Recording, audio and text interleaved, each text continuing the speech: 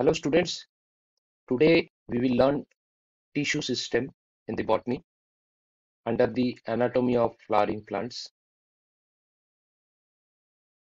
So I write over here tissue system.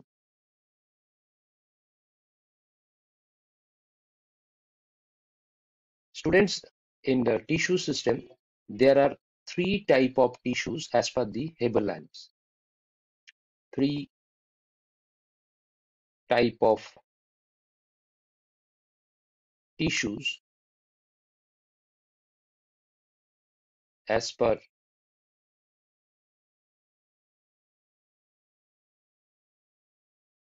Haberland, right?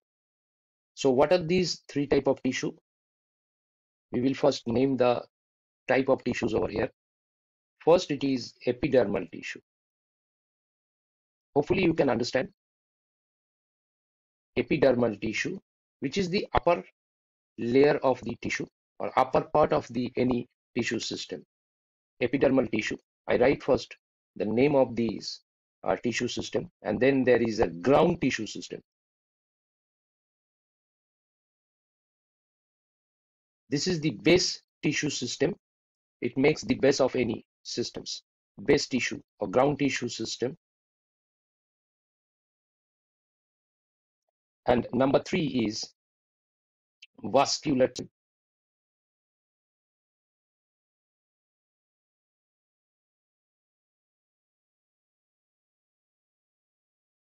tissue system. So there are three type of tissue system: epidermal tissue system and vascular tissue system. So epidermal tissue system, it is called as protoderm, or we can say that this tissue system arises from the protoderm. This is the initial. Derm means dermis, right? The upper layer of the tissue system. So it actually evolved from these protoderm. It's an initial type of cells which makes these tissues. We will go on hand with the NCERT, but along with that we will have some extra knowledges also. Now protoderm, where two type of protoderms we can see, or we can name them. One, it is we called as epidermis.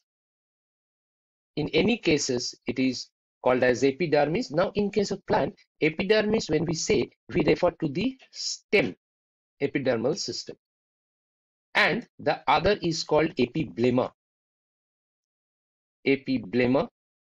which is referred to the root tissue system. So there is a two type: protoderm, epidermis, and epiblemma. Now we will go to the ground tissue system. Generally, ground tissue system in an average, it is called as, or it is divided as, pericycle and pith. Hopefully you can understand. These are the three system or three subsystem of the ground tissue system, or that makes the ground tissue system is cortex, pericycle, and the pith. Now coming to the vascular tissue system, as we all know, that creates the xylem and phloem, but the xylem evolved from the primary xylem. We write in short primary xylem and primary phloem,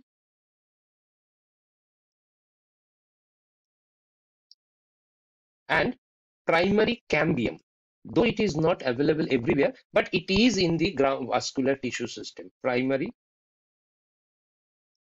cambium. Now these vascularization or arising of the vascular tissues, so we will call this a process which is called as vascularization. This process, it comes from the due to differentiation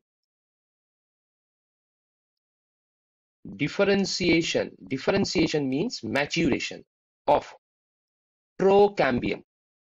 So these type of cells which arises the cambium cells or the vascular cells or vascular tissues, so this type of cells in together, it is called as procambium.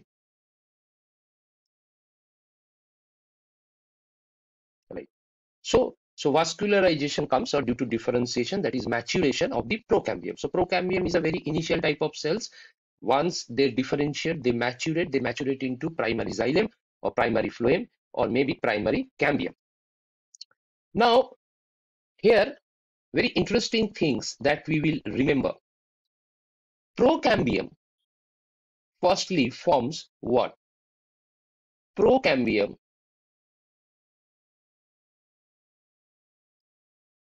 firstly forms what? Forms two things. One, it is called intrafascicular cambium, and we will list another one. B, it is called inter. So it's mistake. I rub it off first.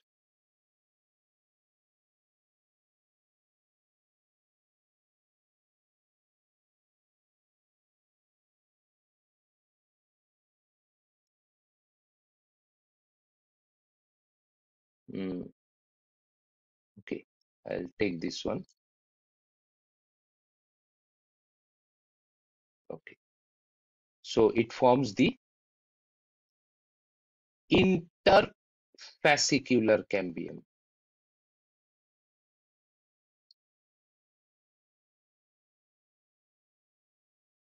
Now, maximum students, what they mistake, or they cannot remember what is basically intrafascicular cambium and interfascicular cambium. What is the difference between that? These intra or interfascicular cambium later on differentiates into the vascular tissue systems, and they forms the primary xylem, primary phloem, etc. Now, let us come to this point and remember some technique to remember what is the difference in fascicular cambium and interfascicular cambium. When it comes to the A, as we know, A is the first alphabet, first letter of the total alphabetical systems, A. So we will remember A means 1, and here we will write a degree symbol. That means primary. So it is the primary fascicular, primary cambium.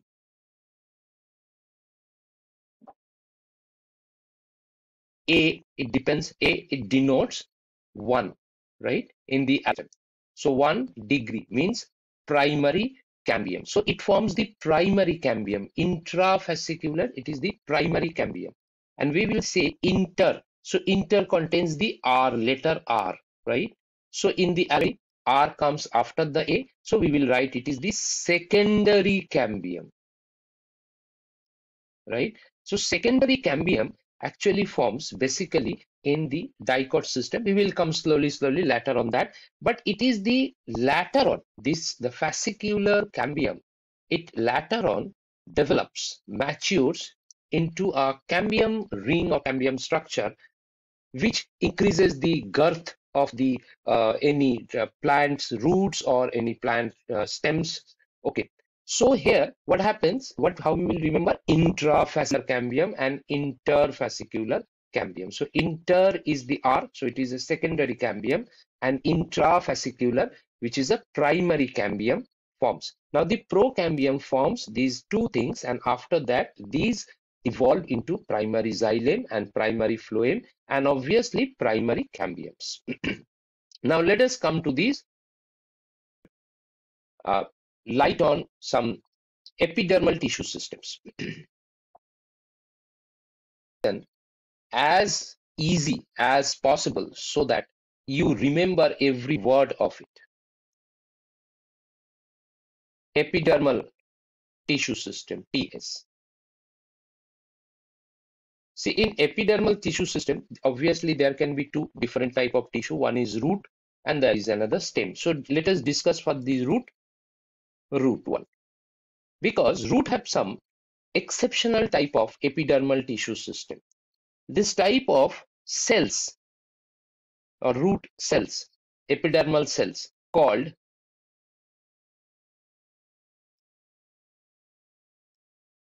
rhizodermis. It is called rhizodermis.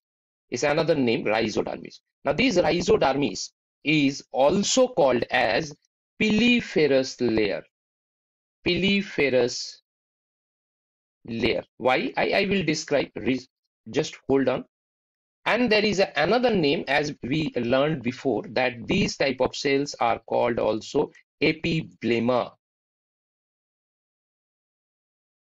Now remember, these epidermal systems, pili means hair-like extension or hair-like growth. That means this root epidermal system evolved, they produce hair-like cells, right? So therefore, they are called as piliferous layer. And epiblema is a special type of epidermal cells that produces root hair. So we can say these produces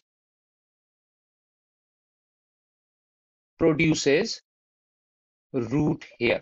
This is not found in the stem epidermal systems. This is only found in the root epidermal system. Now, apart from these, the other characteristics of the epidermal system, that means any epidermal system, we will say any epidermal,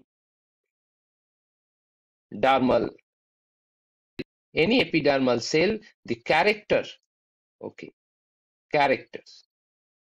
What are the characters of the epidermal? They are basically single layered,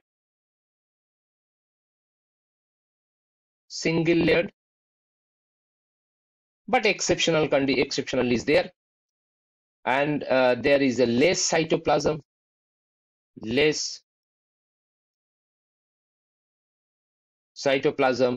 They have large vacuoles.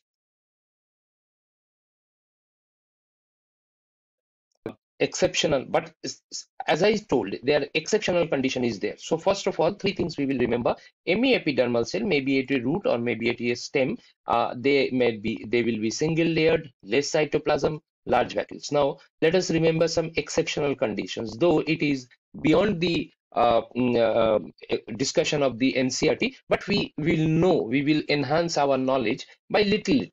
So exception is there. Leaf epidermal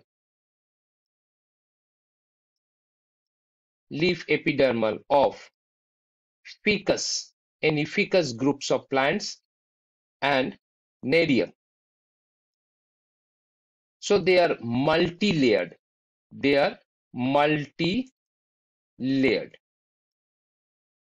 Right?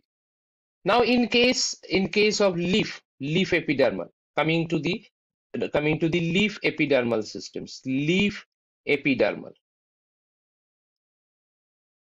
leaf epidermal layer, they secrete a special chemical called wax, and this layer is called as cuticle layer. As we have seen in the in case of the lotus plant leaf, water will not stay over the leaf, they will slip down. As in case of colocasia leaves, the water will not stay and they will slip off. अगर हम हिंदी में भी बात करें तो ऐसा है कि लोटस की पत्तों पे आपने देखा होगा कि वाटर ठहरते ही नहीं है. This is due to the waxy layer, that is cuticle layers. Colocasia, जिसको हम हिंदी में कद्दू कहते हैं, कद्दू की पेड़ों के अगर लीफ की देखें तो उसमें बिल्कुल पानी नहीं रुकता. ऐसे बहुत सारे प्लांट्स हैं, नॉट ओनली दीज टू, ऐसे बहुत सारे प्लांट है, प्लांट की लीफ है, आपने आसपास में देखा होगा कि जनरली बारिश के समय या कोई भी पानी आप फेंको तो उसमें वो बिल्कुल सोक नहीं करते, वो उसमें पानी ठहरता ही नहीं है और पानी स्लिप करके निकल जाते हैं. So that is due to the wax, and that is only available in case of leaf epidermal layer. Yes, sometimes in case in young plants, green plant stem, उसमें भी cuticle layer हो सकते हैं, ऐसा बिल्कुल है. Now let us look at the next part.